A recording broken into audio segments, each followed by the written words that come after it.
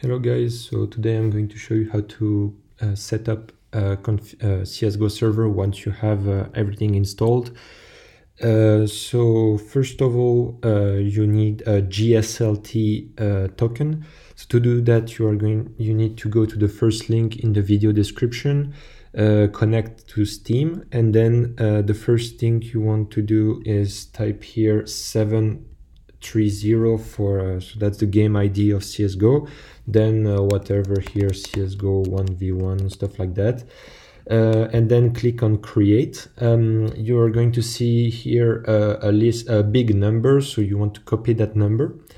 That's your GSLT token. Then you go to your terminal and you log in into your CSGO account, which runs the CSGO server. So if you type in cd and then ls, you see CSGO server, lgsm, etc. So you go to cd lgsm /lgsm /config lgsm CSGO server, press enter, ls. So now you want to type cp_default to CSGO server. So that's copying this file, which is the default file, to CSGO server. Enter. Now nano CSGO servers to modify the file. So this is the Linux game server manager configuration file. So all you need to edit is this and this, and the rest you can just leave it like this.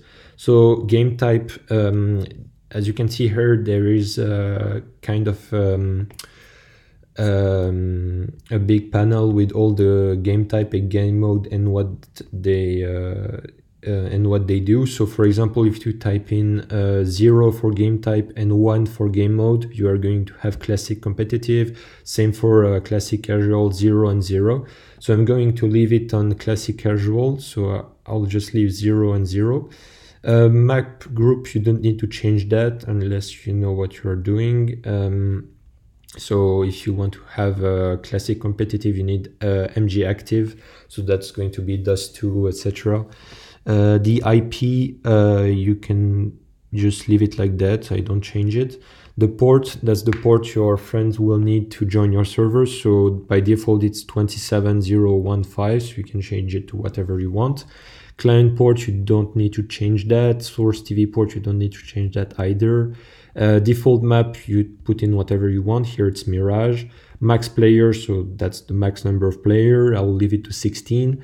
Tick rate 64 or 128. 128 will take more resources on your server, so be aware of that. I'll leave it on 64. And then here is where you want to paste your GSLT token. So it's going to be a big number like this, I don't know, with a lot of numbers, etc. So you paste it and you should be done. This here, you can go on the wiki of Linux Game Server Manager. I'll have it in the video description if you want to configure the rest of this file. And it's not really important, so you do what you want and it depends on your use of the server. So now press Ctrl-O to save and then Ctrl-X to escape the file, to leave the file. Now you would type cd to go back to the files, to the root of the folder, then type cd server files, CSGO, ls. So those are all your CSGO folder files. Then here map cycle and map list, you can modify those if you want. So map list will change the list of all the map that can be played on your server, and nano map cycle will those are all the map that will cycle on your server. So you play DOS2, then Aztec, then Office. You can change that, of course. Then you want to type in cd cfg ls. So those are all the files you can change, but I don't recommend changing any of them except for CSGO server. So nano CSGO server.cfg.